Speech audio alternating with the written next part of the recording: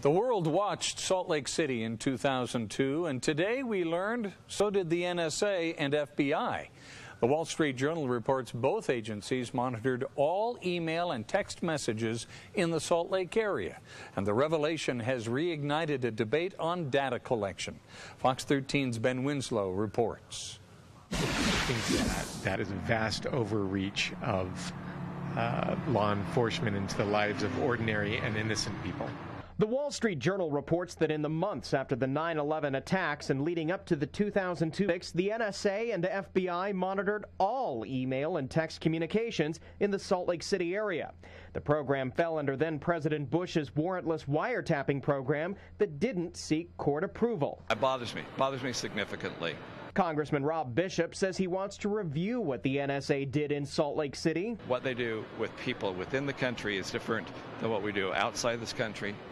I want to look at this one more time. This bothers me seriously. Remember, we were very concerned about terrorism and terrorist activities at that time. But Senator Orrin Hatch defended the surveillance then and now. But I want people to know that these people at NSA are doing absolutely critical work for our country, and had they not been doing it, we might very well have had some more terrorist incidents like 9/11. The ACLU of Utah says it worries that the emails and other data collected is still in the hands of the NSA and will end up here at the agency's data facility in Bluffdale. They are now sitting in our backyard, literally. Construction is almost complete on the NSA's massive data facility here in Bluffdale. The facility is rumored to come online sometime in the next couple of months. Utah politicians were clamoring for the data center to come here.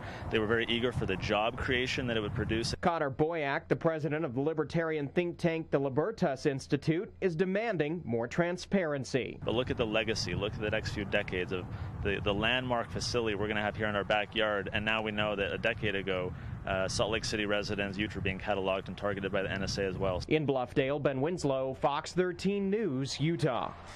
The NSA released a statement to Fox News today saying NSA's signals intelligence mission is centered on defeating foreign adversaries who aim to harm the country. We defend the United States from such threats while fiercely working to protect the private rights of U.S. citizens. It's not either or, it's both.